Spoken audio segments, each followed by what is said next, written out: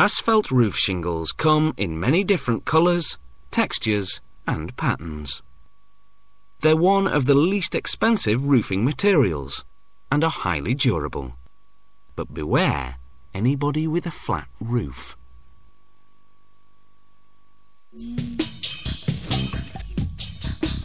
At the heart of every asphalt shingle is a membrane. It can be made from fiberglass or, like this one, wood chips, or even recycled cardboard and paper.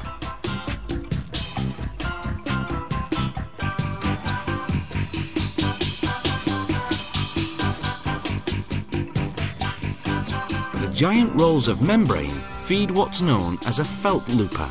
It builds up enough reserve so that workers can change rolls as needed without stopping production.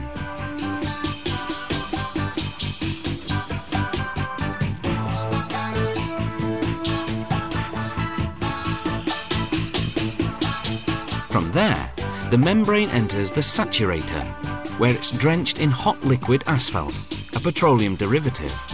When this saturant dries, the membrane will be impermeable.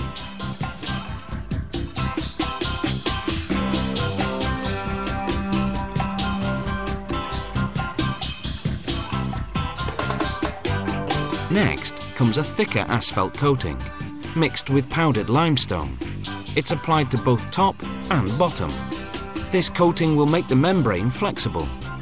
It'll also form a protective barrier against harsh weather. With the coating still wet, coloured ceramic granules are spread over the top surface. This gives the shingles their colour and makes them resistant to the sun's ultraviolet rays. Granules that don't stick to the wet asphalt get recycled back into the system.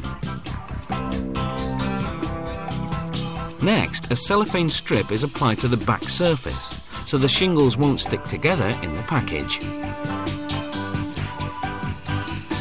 Then the back surface is showered with powdered stone to also prevent sticking.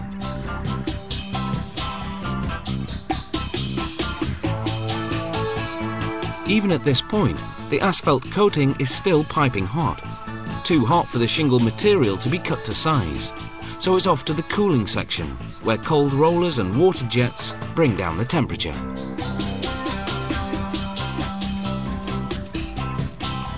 The next machine sticks on strips of adhesive asphalt. The sun's heat will activate them, keeping the shingles stuck to each other.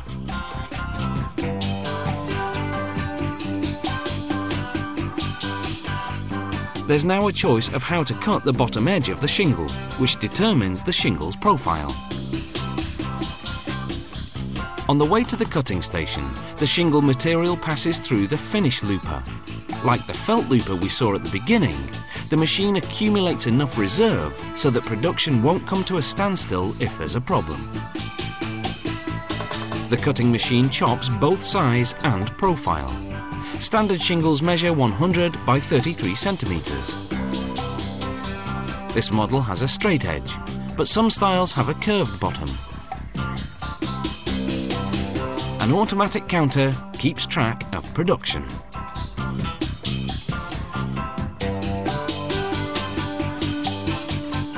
The shingles are automatically stacked for packaging, usually 21 sheets to a bundle, enough to cover roughly 3 square metres of roof.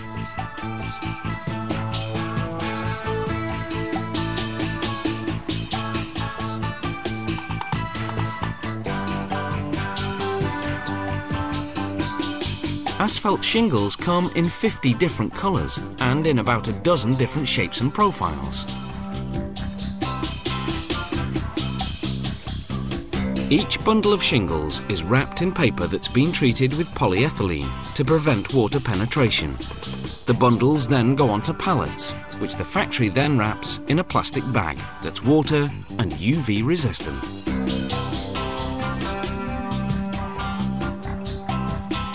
Generally, the thicker the asphalt and granule protective barrier, the more durable they are and the longer the guarantee. So, the choice is yours.